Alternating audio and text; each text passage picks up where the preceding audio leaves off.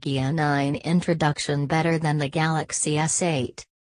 Nokia has jumped back into the smartphone game and has already released a few handsets to appease fans. But there's one device, called the Nokia 9, which everyone is eager to learn more about.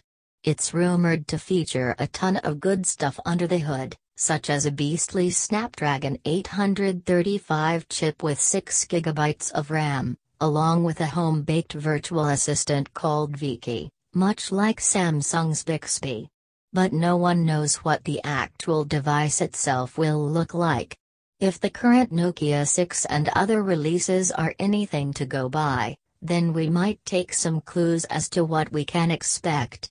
But, phone designer on Facebook jumped the gun and imagined the smartphone in their own light, and it looks absolutely insane to say the least. Just check out the images below yourself. The designer imagined the Nokia 9 concept to feature two front-facing speakers for a wonderful content-consuming experience. But the display is something that really takes the cake here, that is 5.5-inch big diagonally, and happens to be edge-to-edge in nature, much like the Galaxy S8. The display features an LG G6-like aspect ratio of 2:1, making the smartphone taller compared to the usual 16:9 aspect ratio.